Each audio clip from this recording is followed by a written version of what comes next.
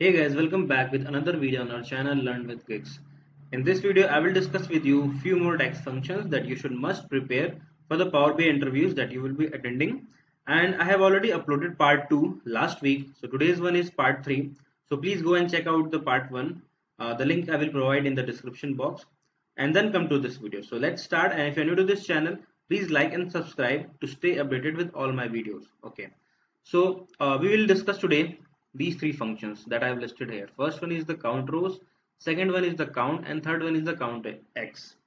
So in many of the interviews, this is a very common question. They will ask what is the difference between count rows and count, and also difference between count and count X.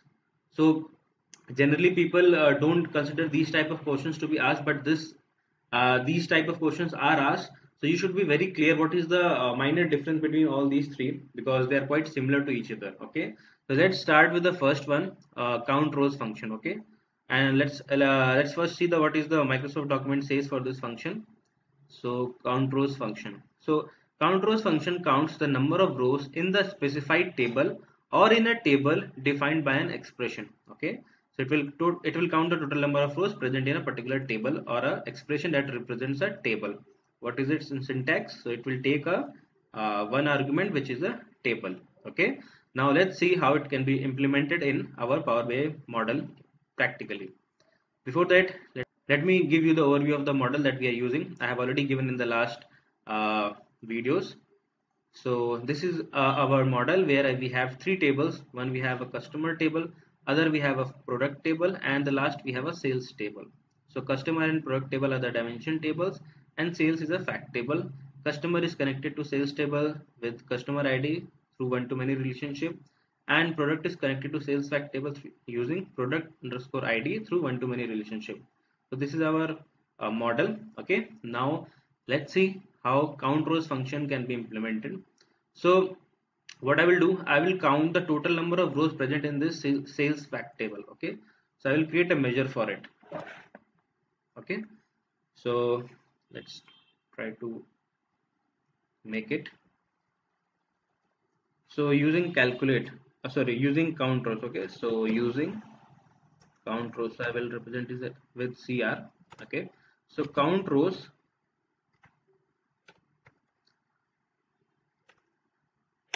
Then I will give the name of the table as sales, because we will be counting the number of rows in sales fact table. Okay, now let's see what is its value. Okay, the measure is created. Now let's see what does the value show.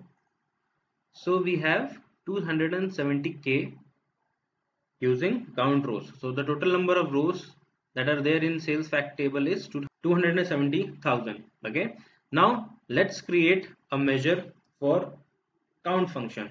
Okay, so this was our second function, count. So let's see how count function is different from count rows function. Before that, let me take you to the Microsoft document for count function. So the count function counts the number of cells in a column that contain non-blank values.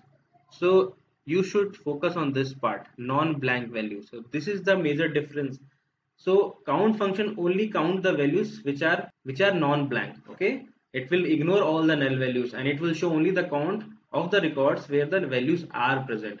And this is the major difference between count rows and count function, and people generally don't know about it. Okay, now let's see how we can see it practically in our Power BI model.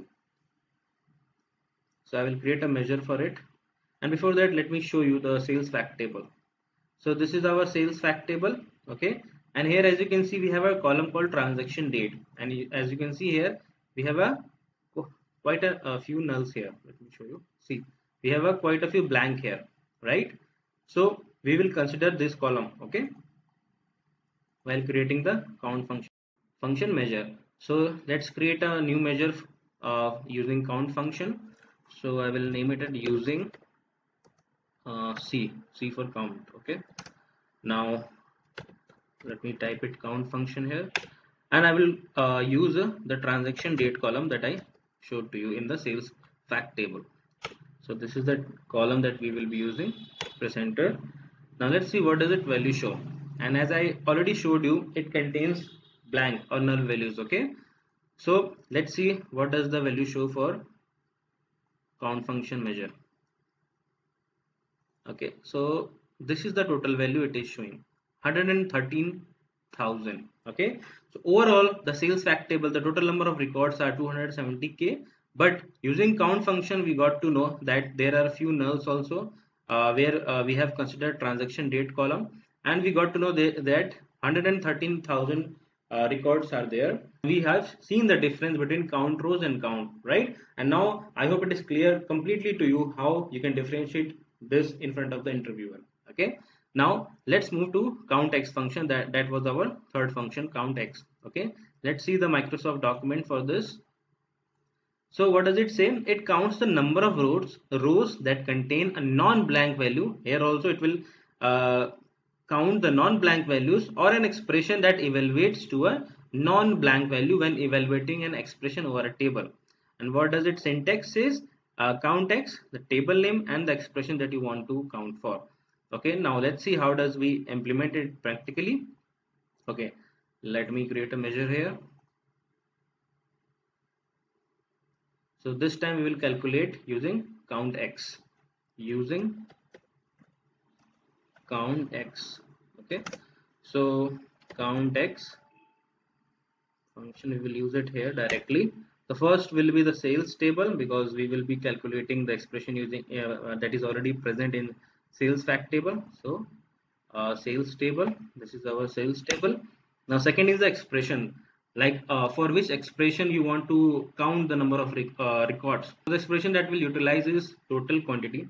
So total quantity that we have already created in our last video, so go and check out those videos first and then come to this video. That's why I requested you in the starting only that go through the first two videos and then come to this video.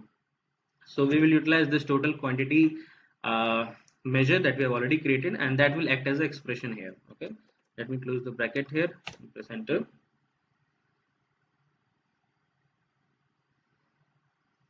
Okay, so let me see what does the value show for count x.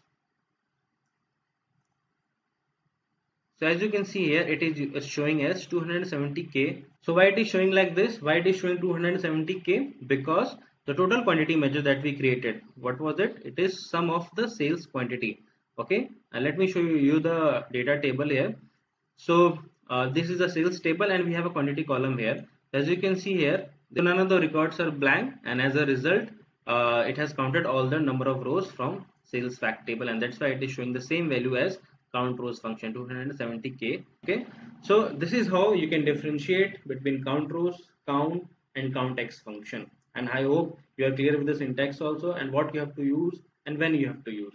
Okay, I hope you understood all the three functions clearly, and if you will be asked difference between either of the three, then you will be able to tell this in front of the interviewer from now on. Okay, so I hope you like the content, and if you like it, please share it with your friends too.